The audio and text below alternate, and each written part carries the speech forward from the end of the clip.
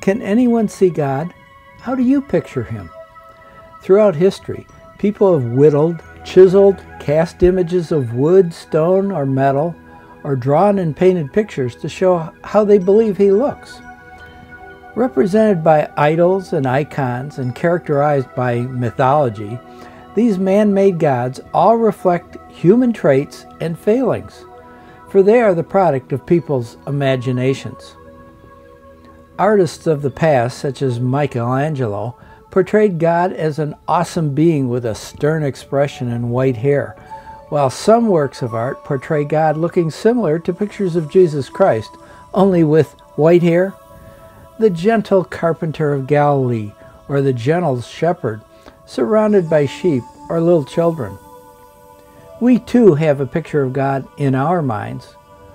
Oh, we do not make idols or objects of wood or stone and metal, but often our idea of God is based upon someone who has been an authority figure in our lives, such as a father or a prominent leader, rather than upon what the Bible tells us about him.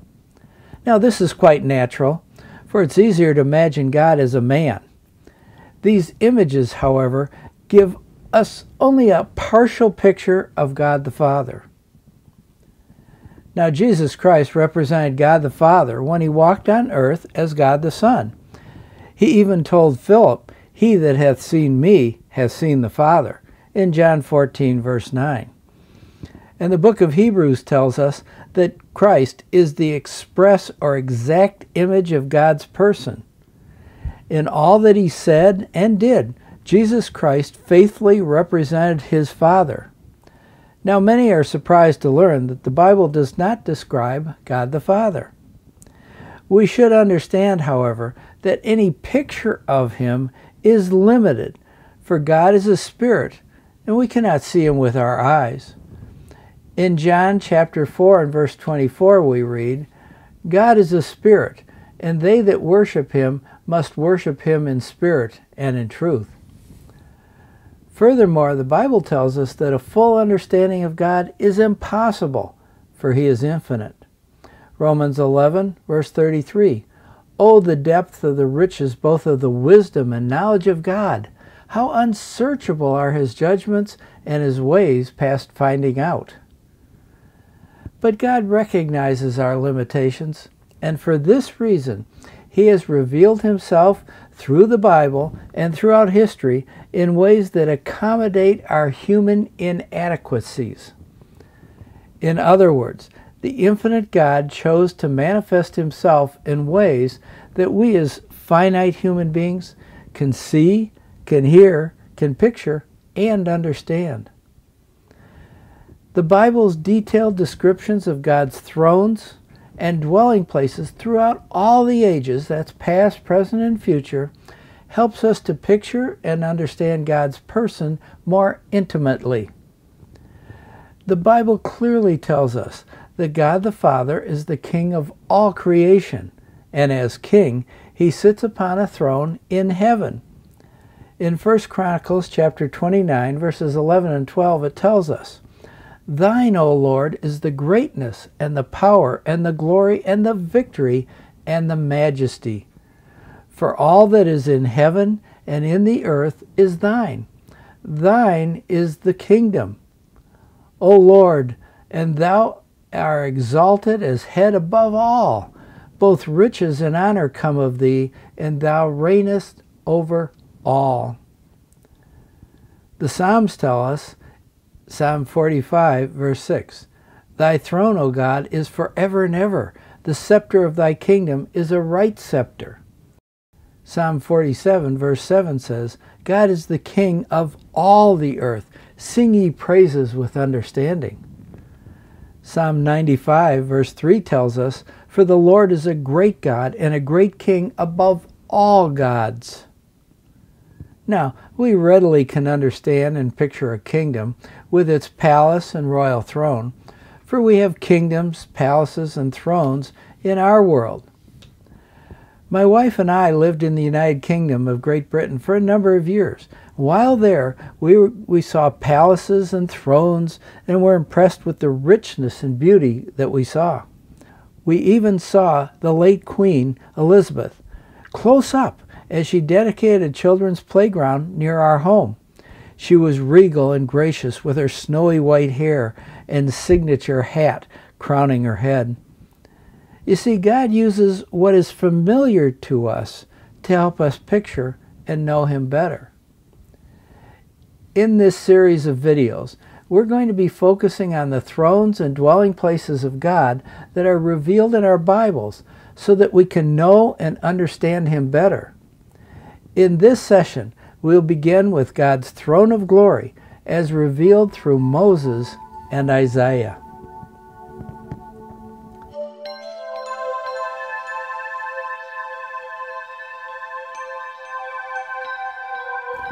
If we stop and think about it, it's amazingly wonderful to realize that the infinitely powerful and awesome Creator of the universe would stoop to reveal even a part of Himself to finite and puny man. Maybe this is not so surprising after all, for our holy and loving God cared enough to send His Son to die for us. How great our God truly is. From the beginning of the Bible to its conclusion, God stresses that He will dwell with men and women in a personal way. From Genesis, when He walked and talked with Adam and Eve in the garden, until the end of the book of Revelation, we learn that one of God's purposes is to dwell with man. In Revelation chapter 21, verse 3, we read, "And I heard a great voice out of heaven saying, Behold, the tabernacle of God is with men, and He will dwell with them, and they shall be His people, and God Himself shall be with them and be their God." In this verse, God indicates that He will, in the future, dwell or tabernacle with man. God's plan has always been to manifest Himself in such a way as to make it possible for human beings to fellowship and dwell with Him. Before we consider God's throne of glory, we must lay a groundwork.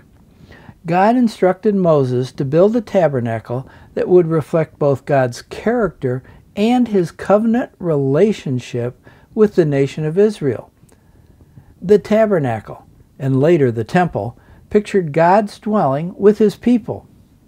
Of course, a tent or a temple cannot contain the infinite God, but these structures serve to reveal God's presence among His chosen people. This revelation began with Israel's exodus from Egypt and God's promise to be with and guide the nation on its journey. His presence took the form of a cloud by day and a pillar of fire by night. That's Exodus chapter 13, verses 21 and 22. In Exodus chapter 14, verse 19, and in 16, verse 10, tells us that this cloud is the angel of God and represents the glory of the Lord. To both Christian and Jewish people, this visible presence of God is called the Shekinah glory. It is derived from the Hebrew word shakan, meaning to dwell, abide, remain, or inhabit. And it's exemplified in Exodus chapter 40, verse 35, where we read, "The cloud abode shakan thereon, and the glory of the Lord filled the tabernacle." An additional revelation of God's presence occurred in the third month of Israel's journey when they arrived at Mount Sinai, the mountain of God, in Exodus chapter 3, verse 1.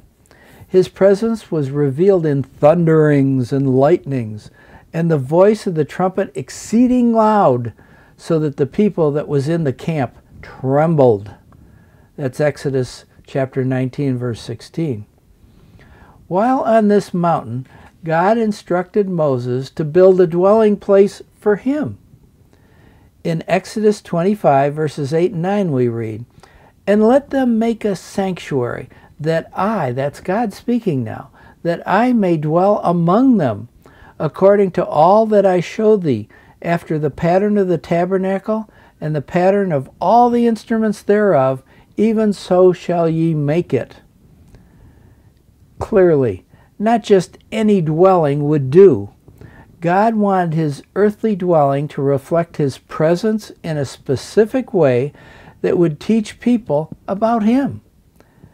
The writer of Hebrews informs us that the design of the tabernacle is a shadow, or literally an image cast by an object and representing the form of that object. According to Hebrews chapter 8, verse 5, the earthly temple would serve unto the example and shadow of heavenly things, as Moses was admonished of God when he was about to make the tabernacle. For see, saith he, that thou make all things according to the pattern showed to thee in the mount. In the Old Testament, the true and only God would not be represented by wood, stone, or metal, but through the tabernacle with its structure, furnishings, and priesthood. God used this as a teaching tool for his people as he dwelt with Israel. Moses was privileged to audibly hear God's voice, first at the burning bush and later on the mount. Moses boldly asked to be given another privilege, to see God's face, to see him face to face. He said in Exodus 33, verse 18, I beseech thee, show me thy glory. You see, Moses thought that he knew God well, but he had not yet fully understood that sinful and mortal man cannot stand in the light of God's awesome and blinding holiness. God responded by telling him that he cannot see God's face. In verse 20, for there shall no man see me and live. With this denial also came a revelation of God's mercy and grace. You see, God placed Moses in the cleft of the rock and passed by while covering Moses with his hand. He did not allow Moses to see his face, but he did allow him a glimpse of his back, according to verse 22. From this incident, we see that as close to the Lord as Moses was, God's glory, his holiness, is in such a contrast to sinful man that it's unbearable to man. Moses had not realized how dangerous it is for sinful mortals to see God face to face. When I was a student at the University of Illinois and studying mechanical engineering, I worked one night at the university's power plant. It was there that I began to grasp what tremendous power and danger is in our electrical system. Until that time, I had taken it for granted that every time I turned on an electrical switch, I'd be safe. You know, if the power company did not modify the power coming from that generator, however, I could have easily turned to carbon. As I stood by the generators, I could feel the power of them shaking the floor. I saw gauges indicating thousands of volts and amps were being generated, tremendous power. Hidden within the floor were the wires that transmitted the tremendous power to the lines outside of the building and then to my dormitory. You see, before entering our homes, a transformer changes the power from the wires outside into a form that we can use with relative safety. But each time it is divided and distributed to various customers, some of that power is lost. What we have in our homes is but a small part of the total power. So too as we try to envision and picture God. Although God is infinite and unlimited in power, he must limit the power that he shows to us because we're flesh and blood. God's holiness is the driving or primary attribute of his glory. The powerful brilliance of God's glory would destroy anyone who is less than perfectly holy. God revealed his glory to Israel through the earthly facsimile of his heavenly tabernacle or dwelling place in heaven. God told Moses to divide the tabernacle into two sections, the holy place and the Holy of Holies. The veil between the two sections protected men in the holy place from God's glory in the Holy of Holies. Only the high priest could enter the Holy of Holies once each year after a week of physical and spiritual cleansing. This taught the Israelites that an ordinary person cannot approach a holy God. He needs instead a sinless high priest. It is wonderful to realize that the same holy God has given us the opportunity to approach him and have fellowship with him through our great high priest, God's own sinless Son, the Lord Jesus Christ. For we read in Hebrews 4, verse 15, "For we have not a high priest which cannot be touched with the feelings of our infirmity, but was in all points tempted like as we are, yet without sin. Let us therefore come boldly unto the throne of grace, that we may obtain mercy and find grace to help in time of need." John tells us in chapter 1, verse 14, that God, as the Word, was made flesh and dwelt among us, and we beheld his glory. The glory is of the only begotten of the Father, full of grace and truth. You see, through our Savior, we can behold God's glory. For the people of Israel, God provided a safe way to meet him through the tabernacle and the temple. In Exodus 29, verse 43, God says, "I will meet with the children of Israel, and the tabernacle shall be sanctified by my glory."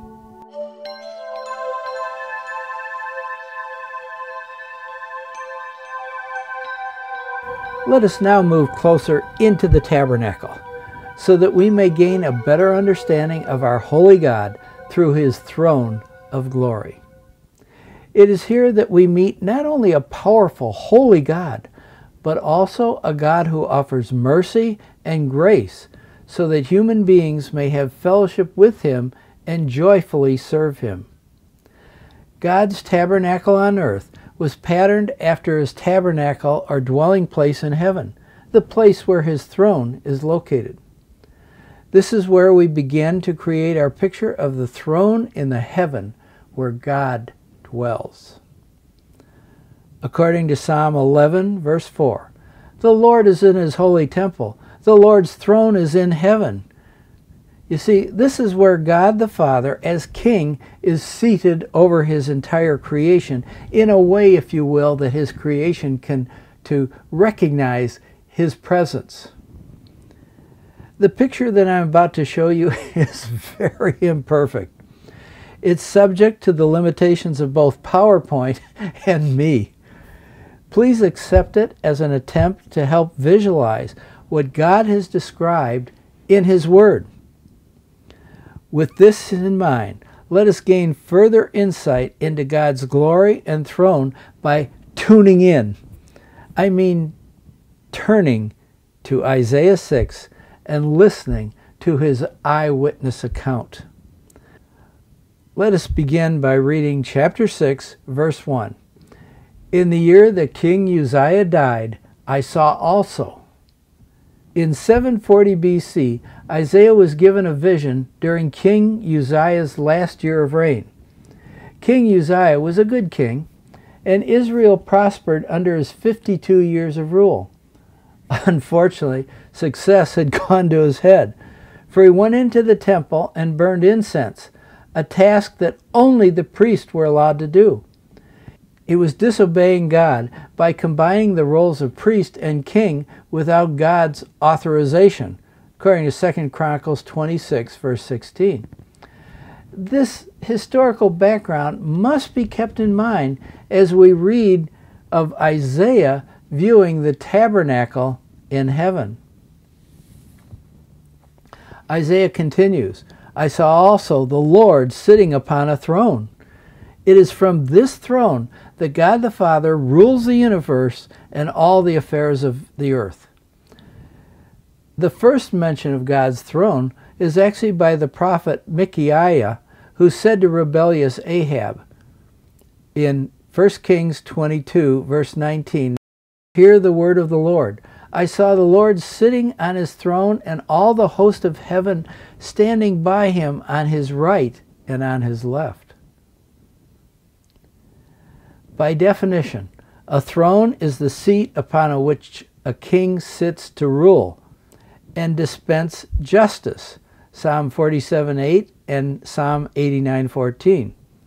It symbolizes the seat of a governmental authority over a kingdom. Thrones were always placed in a great porch or hall. In the Middle East, it was customary to squat or recline. For this reason, a king would sit on a seat or a throne. The throne symbolized dignity, for it was always elevated to signify authority. You might want to look at 2 Kings 4, verse 10, and Proverbs 9, verse 14. For example, there were 6 steps up to Solomon's throne, according to 1 Kings 10:19 and 2 Chronicles 9:16. According to Isaiah, where we read that he saw also the Lord sitting upon a throne, high and lifted up. It seems possible that the elevation of thrones is an idea that began with God as far back as Genesis, when God instructed Adam about worship after his fall from the garden. He may have told him prophecies about the future, when God would dwell on earth on a high mountain. The psalmist describes this for us in Psalm 48, verses 1 and 2. Great is the Lord, and greatly to be praised in the city of our God, in the mountain of his holiness. Beautiful for situation, the joy of the whole earth is Mount Zion on the sides of the north, the city of the great King. This is a picture, actually, of the new heavens and new earth. When we get to the Throne of Eternity video, we will understand this prophecy better and the meaning of the sides of the north, a Hebrew idiom signifying the highest point on the earth, or in the case of Psalm 48, on the new earth. As with much recorded in the Bible, I believe that Adam passed down God's teachings to the generations that followed, and they are recorded for us under the guidance of the Holy Spirit. Research into the history of thrones indicates they are always placed on a porch or great hall. God's throne in heaven is placed in the Holy of Holies in the tabernacle that is in heaven.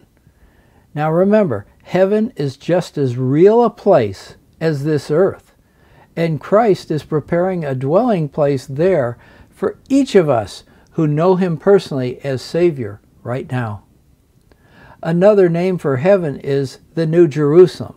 It's certainly a real and physical place, for that is the meaning of the Greek word for place found in John 14, where Christ tells us, I go to prepare a place. That's a literal place for you. Someday, at the rapture of the church, we'll be given glorified bodies like our Lord's, bodies that are physically suited for heaven, bodies that can see God face to face and not die. In Daniel 7, we find a picture of God the Father and the Son of Man as he approaches the Father as the Ancient of Days seated upon his throne. The physical description of his pure white garment and hair and his fiery throne emphasize that this is a place of overwhelming glory and holiness. It is also a place of judgment. We'll consider this throne later. Isaiah continues to witness what he saw by telling us that his train of his garment filled the temple. The train refers primarily to the hem of a royal robe.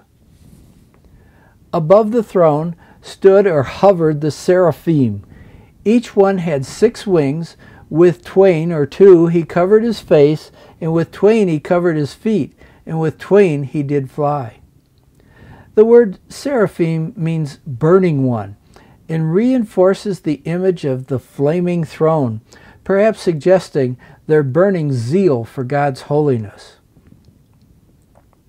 Seraphim are God's special angels that worship and serve God and execute his will. We see that in verse 6. While they have 6 wings, they need only 2 to fly. With 4, they show their awe, humility, reverence by covering their faces and feet. In this passage, their number is not specified, but we are told elsewhere in Scripture that 4 seraphim hover over God's throne as a covering. Originally, this responsibility of covering God's throne belonged to the exalted holy angel whom God addressed as the anointed cherub that covereth, Lucifer, Ezekiel 28, verses 14 and 16.